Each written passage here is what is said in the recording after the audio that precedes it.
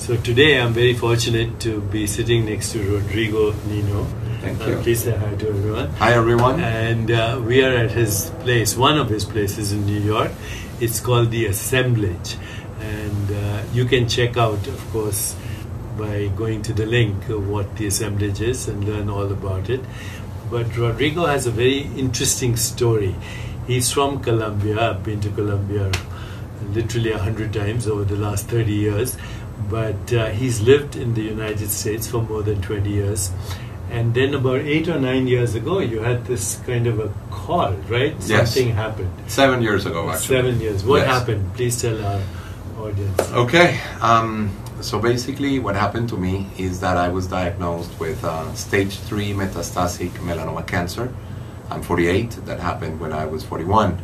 And I'm an economist and a real estate developer here in New York.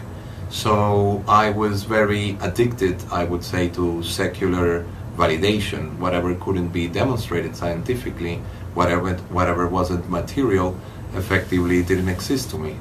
And then there I was, suffering of this terrible cancer with a very bad prognosis and with the imminent fear of dying. And I couldn't find answers in this that we call reality. So I had to remove myself from my comfort zone, and that took shape in the form of ayahuasca sessions deep in the jungle in Peru.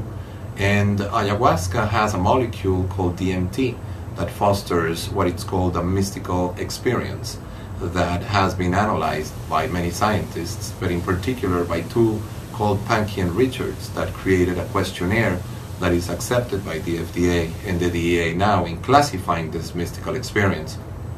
But my take on the mystical experience was that when I was in the unknown, like I call it, it really felt more familiar than my definition of home. It's like I had been there before. It felt like family in a number of ways. I also felt that it was more real than this reality. It felt like my baseline reality had shifted. I also felt that there was this sort of membrane of light that connected all living things and beings together.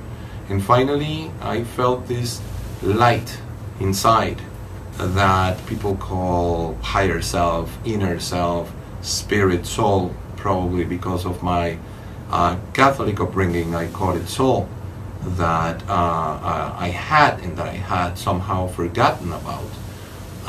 And with that sense of familiarity in this new version of reality, I was there experiencing this truth without proof that I couldn't validate in the secular tradition that I was so used to.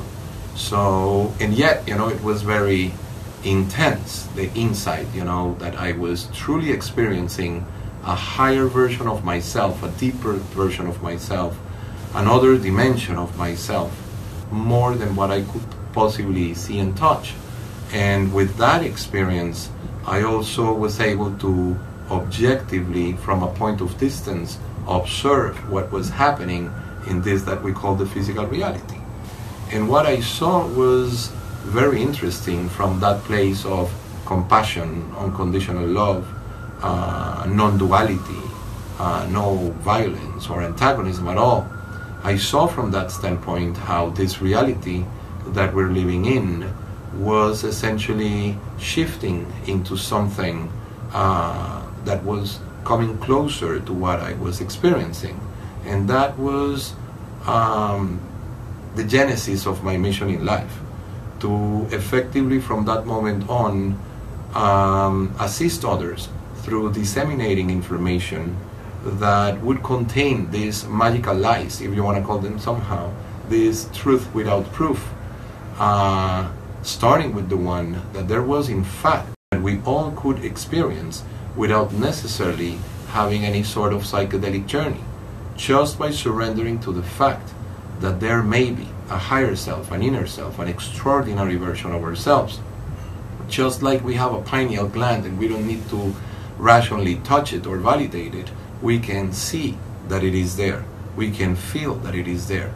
And we may also be willing to make the choice of accepting that it is there and connecting with it, so that we can raise our frequency and have a more joyful life, one where we don't deny our individual interest, but with that one where we fulfill that individual interest as a function of the collective well-being. Because if we analyze, those visions by analogy with a body of cancer like the one that I had, effectively we have the opportunity now to determine, if we were the cancer cells, of whether we want to survive or not. And we can effectively decide if our individual interest, that is at the expense of the collective, is going to effectively end up killing the host of this planet and of this society that we're living in, or if we are just willing to surrender to the fact that there is this extraordinary version of each one of us, and we can evolve into a place where we can fulfill our individual interest as a function of the collective interest, so that we can truly enjoy that new realm of existence. So Rodrigo, you're cancer-free now. I am cancer-free. Okay, now all these years I've been sharing with you that the fear of death is the primal fear that we all have, and it comes from a false identity, our constructed self, which actually is a socially induced hallucination. Behind this constructed ego encapsulated body, there's a field of infinite possibilities, infinite correlation, infinite creativity, infinite love, compassion, joy, equanimity, and connectivity to all that exists, inseparability to all that exists. And every other fear that we have, every other fear, is the fear of death in disguise, of the fear of, as Rodrigo said, the unknown. But what if the unknown became familiar to you? And what if you realized that your true self is never born and is not subject to death? The only thing that dies is an imagined, constructed, ego-bound identity. Beyond that is a domain of infinite possibilities.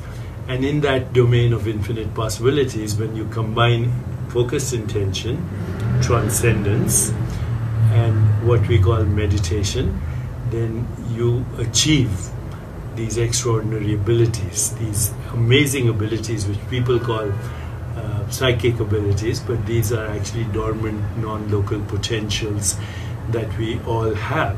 Now, Rodrigo, as you had this experience, you also somehow created this place, this beautiful place where I am right now. It's called the Assemblage, and you have 3 of them in New York. What's your vision with the Assemblage? If you analyze this realm of existence that we're in right now by analogy with a fish tank with a few goldfish in it, and you would understand that though the fish in the fish tank don't know what water is, but if you understand that only through change is where you can see what is going on, like putting bubbles in the water, or like putting some blue tint in the water, or even taking one fish and removing it and showing it, the objective perspective at a distance, and you put it back, you would be able to, that fish would be able to bring that knowledge, that experience, to disseminate it with everybody in the fish tank. So I feel that, like I said, we don't necessarily need to journey. We just need to surrender to the fact that there is something beyond the fish tank where we are all present as well. And the assemblage essentially is the manifestation of what I saw. In a way, it was like a puzzle that I had seen, that when I came back from these journeys in the jungle, all the pieces, were scattered all over the world, and I started remembering those little pieces and putting them together. So the assemblage is truly a place where people converge to collectively create a new version of reality. That is to say, one of consensual belief, where we can start telling a new story to each other, one from relating from the extraordinary self to the extraordinary self. So it's a very interesting use of words, remember, which means to bring together that which was dismembered. We are already in this society, this insane world, we are dismembered, we are fractured, we live with the fragmented self.